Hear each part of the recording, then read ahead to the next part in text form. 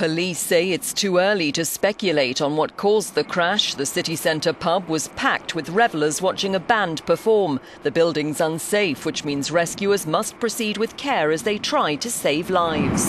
This is a methodical search now. It's a methodical search and a methodical rescue operation. What we don't want to do is worsen the environment for casualties that are in the building and for the rescuers that are there. Senior opposition Labour MP Jim Murphy told how he was in the area and ran into the pub to help.